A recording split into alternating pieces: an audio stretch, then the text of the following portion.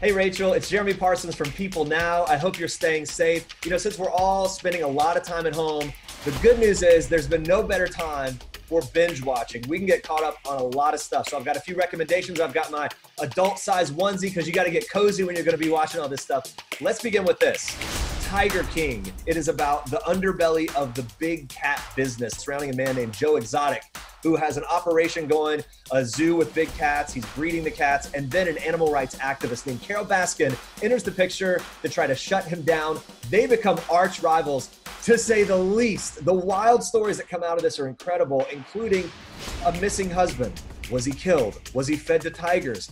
What happened to him? You're not going to believe the twists and turns in this series. And if you're the last person on earth to watch it, you still have time to catch up on Tiger King. All right, next up on my list is a show called Alone. There are several seasons of it. It's from the History Channel. It's streaming on Hulu. It's a survivalist series where contestants are dropped into the wilderness at different places, and they document their survival with only a few things, a few choice items they're allowed to bring with them. Whoever lasts the longest wins a big cash prize. These people build incredible shelters. They build traps so they can catch and capture food. And the stories of humanity and overcoming obstacles that come out of this are fantastic. Next up is Ozark. It stars Jason Bateman, Laura Linney, Julie Garner's a breakout star from this series. It's about a family that's kind of a normal, upper middle class suburban family, seemingly normal until they get roped into all kinds of bad stuff with a very dangerous cartel. Seasons 1, 2, and 3, now on Netflix. Caution, not for the kids. This one's adult only.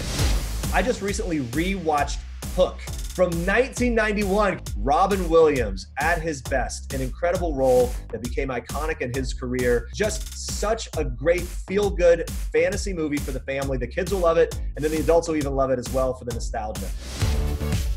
Next up on my list is the movie Stargirl. This is a new one on Disney+. It stars Grace VanderWaal, and this is her first big starring role in a movie. It's this kind of coming-of-age story with sprinkles of that Disney magic and mystery surrounding it. My little girls loved it. I liked it too. It's a good one for the whole family. The next one I want to recommend is Making the Cut on Amazon Prime Video. Heidi Klum and Tim Gunn, who we know and love from Project Runway, take on this brand new fashion competition. I watched the first episode. I was hooked immediately. 12 contestants from around the world are competing to be the next big name in fashion. The deal is they get a big cash prize, $1 million if they win. Plus, their fashion designs are then available for all of us to shop for on Amazon right away. There are also some celebrity judges, Naomi Campbell and Nicole Richie. So check out Making the Cut on Amazon Prime Video.